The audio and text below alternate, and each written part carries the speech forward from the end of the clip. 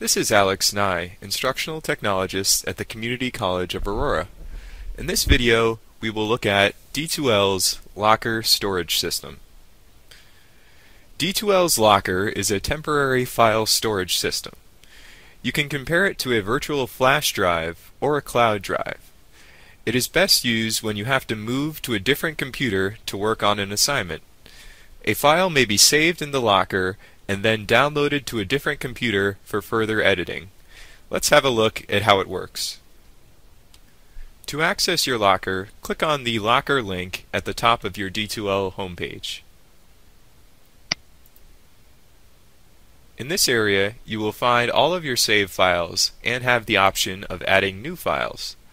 The D2L Locker resembles a file storage system in that you can create folders to organize your files.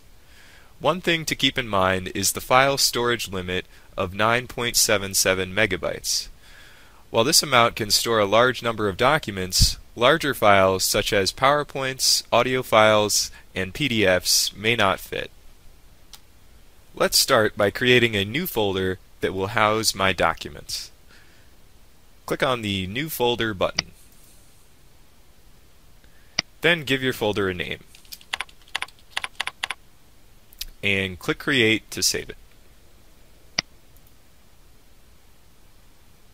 Now that I have a folder, if I click on the link, I can go inside and add my documents.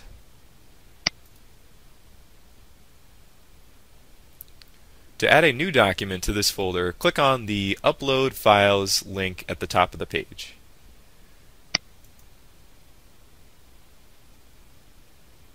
Here you may choose to give your file a description, or click on the Upload button to just put your file onto the Locker.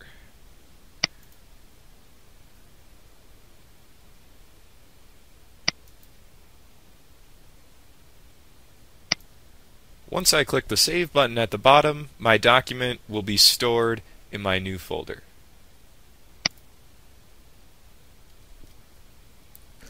Now let's say that I'd like to move to another computer to work on my file. Back on my home page, I would want to visit the Locker link again at the top of the page, and then open up my folder, and when I click on the link of the document, it will ask me to either open it or save it.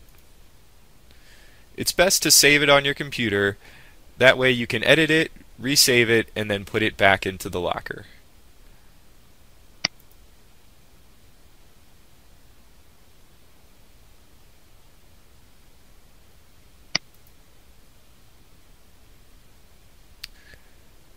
Now that I have it saved, let's say that I've made some changes to the document and I would like to replace the one that's already here.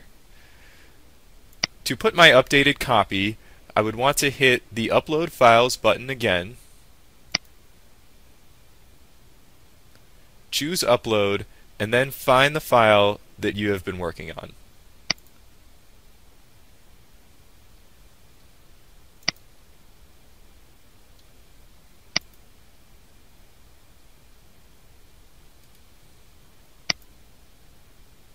If you haven't changed the name of the file, the system will ask if you want to overwrite the existing file.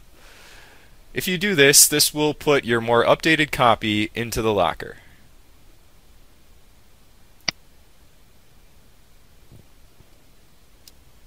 Remember to use this process to update any files you have been working on before you leave a computer. This same process will work with any kind of file type, not just documents. So you can see how the D2L Locker can be a handy feature if you find yourself working on multiple computers.